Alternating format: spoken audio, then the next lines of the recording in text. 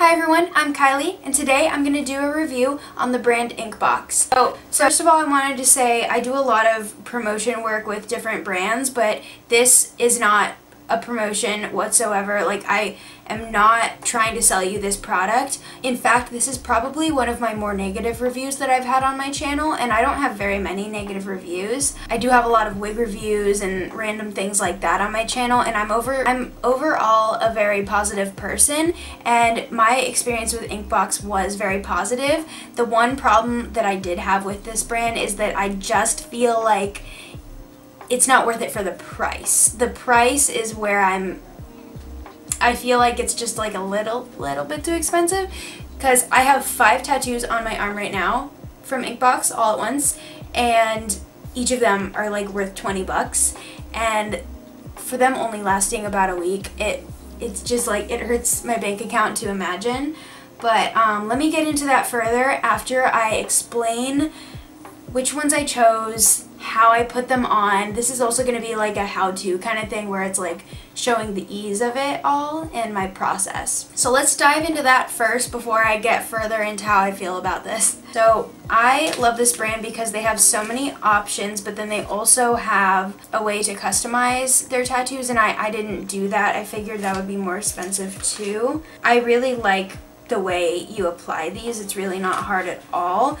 I kind of was disappointed with how small they are. These tattoos on my arm that you can see right now are visibly very faded. So before I zoom up and show you what they look like now, I'm going to show you what they looked like when I applied them. So this video clip I'm showing you right now is a video of me demonstrating myself applying this tattoo, that the floral one that I have right there, and the way it's just kind of lightly stenciled in. It's not really a full developed tattoo yet. They have this diagram right here where you can see exactly how everything works. After you apply the tattoo, you are supposed to leave it on for a full hour. After that hour is up, you peel it off and just try not to get it wet or anything, and try not to sweat too much. Preferably like put on your tattoo after you've taken a shower so that your skin is as clean as it should be. But they also have a primer wipe to wipe your skin for like, I think, a full 30 seconds. It really helps with applying the tattoo, so even if your skin is clean, I'd probably recommend using one of these. After that 60 minutes is up, like when you peel it off, it's not going to be a fully developed tattoo yet. It actually takes 24 hours for it to get darker, and you can definitely tell by looking at it throughout the day. It's just getting darker and darker and darker. And even after the full 24 hours, it might not even be as dark as it will be, because by day 2, I felt like my tattoos were significantly deeper in color than they were. I want to say by day 3, they matched my real tattoo really well. And I was using this thick tattoo of mine and this very thin tattoo of mine back here as a good example of what this would look like compared to real tattoos, because they're both very different. Like, this one's a little bit more fine line work, and then this one is really bold. And it did match really well. It was pretty accurate to what a real tattoo looks like. Not for long though. So they also say the tattoo longevity, and I actually just saw this when I was holding it up. I didn't realize this was here before. So if you're doing it on your bicep, it should last about 7 days.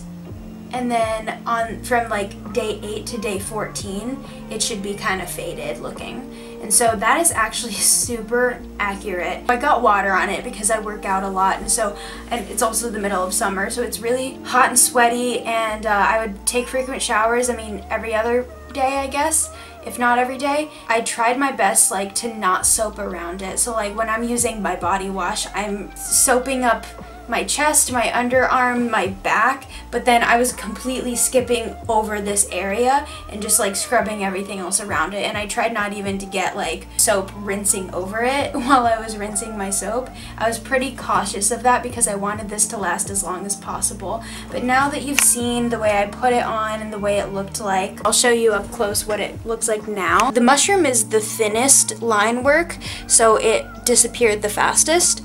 And then this crystal is kind of leaving as well, and then the tea leaf and the that called, the like tree trunk or whatever, are also kind of blotchy and fading. But these are all about 11 days old, and then this one that is the floral piece is about 8 days old. So as you can see, like, I'm 2 days away from these entirely disappearing, but this one right here still has some time to go. But they're all pretty significantly faded.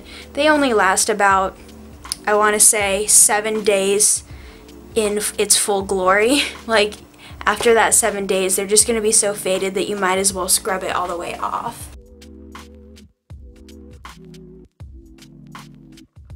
So I was pretty happy with the way they looked when they were on my arm, other than the fact that I was very disappointed by the size.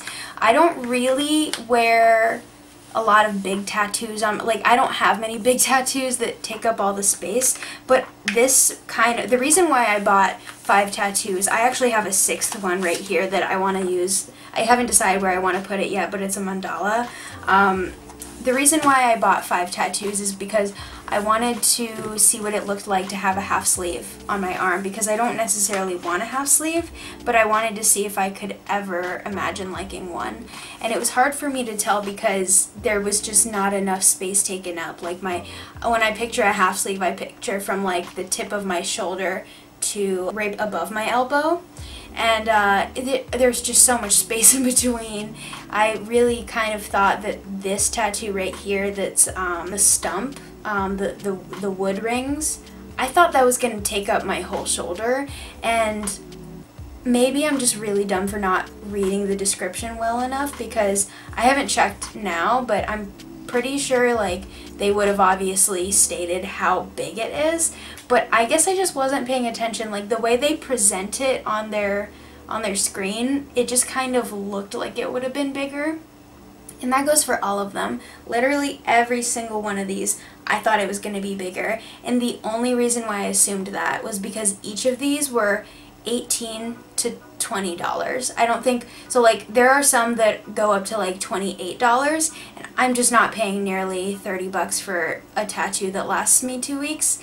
At that point, I would rather just go pay over $100 or more for a real tattoo that size.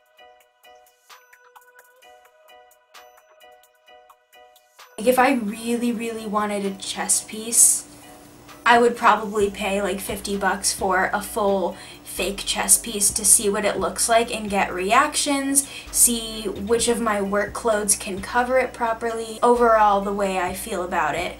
Because things like that, like a face tattoo, a chest tattoo, a hand tattoo, the ones that are a little bit more risky, like neck tattoos, I would say this is a really good option for you if you're considering a real tattoo and need to test it out first. Then in that case, worth the price for sure, because it's so much better than spending money and going through pain and then regretting something for the rest of your life. But as a fashion trend, I just don't think this can really pick up, because it's simply a little bit too expensive to be just constantly covering yourself in $20 tattoos each week.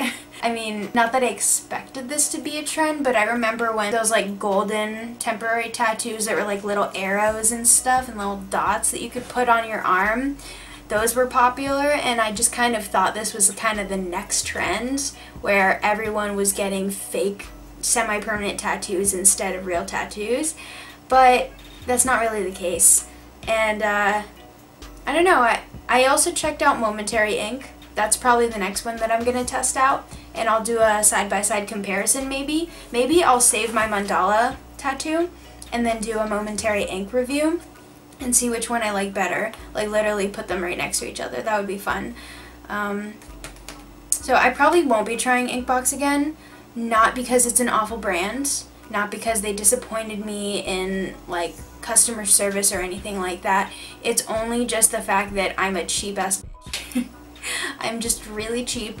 I like to spend my money on clothes that I can wear multiple times, and then when I get sick of them, I can bleach them and dye them and cut them. You can't do that with tattoos though. Not my thing.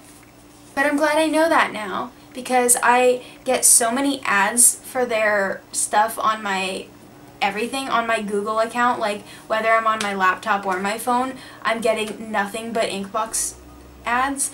So like I know for a fact that I would have just been so bugged without knowing if I actually liked it or not, because I'm constantly seeing it everywhere.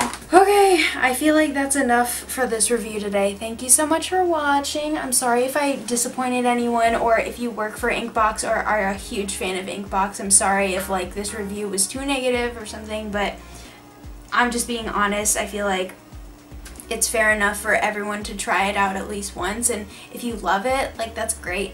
But bye. Stay epic.